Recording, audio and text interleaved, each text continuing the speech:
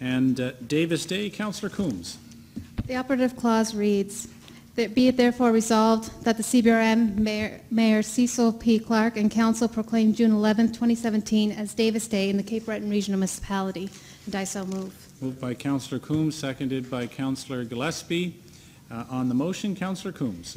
Mayor and fellow councillors, it is my honor to read the Davis Day Proclamation. June 11th is an important day in District 11. Although it is important in all mining communities, in my district it is extremely poignant and important. The events that made this day possible occurred in my community, and the families affected continue to reside there. The story of the 1925 strike is forever burned in my being and helped shape who I am. For those who are unaware of Davis Day, it is an annual day of remembrance observed on June 11th in coal mining communities in Nova Scotia, whereby citizens recognize all miners who were killed on the job in Nova Scotia.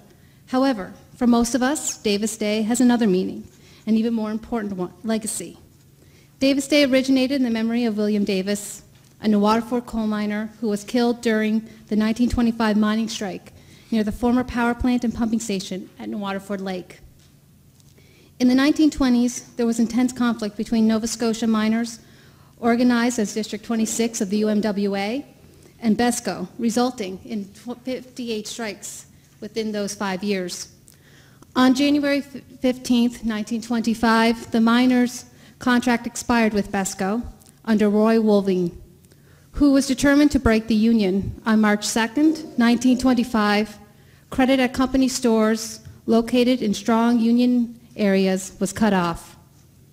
4 days later, 12,000 miners went on strike.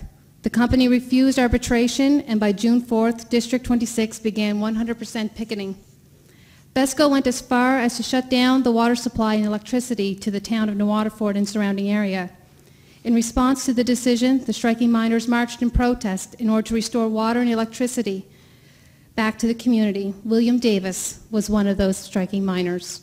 On June 11th, at approximately 11 a.m., William Davis was shot and killed. Many miners were injured when striking miners were fired on by the company police force, whose officers fired over 300 shots. In the weeks and months following Davis's shooting, company facilities were looted and they were vandalized. Despite the deployment of provincial police force and 3,000 soldiers in what remains Canada's second largest military deployment for an internal conflict. The legacy of workers' rights continues to burn strong, and the sacrifice of William Davis and others like him have not been forgotten. In commemoration of Davis's sacrifice, the UMWA designated June 11th in his honor, with miners in Nova Scotia vowing to never work on Davis Day ever again. Today, we continue to commemorate the sacrifice William Davis and other workers made to ensure better working and living conditions. The miners of the 1925 strike and their families withstood the gaffe and will always be remembered. Thank you. Thank you. Any other discussion on the motion? Question's been called. Council, please proceed to vote. And motion is carried. Thank you very much. And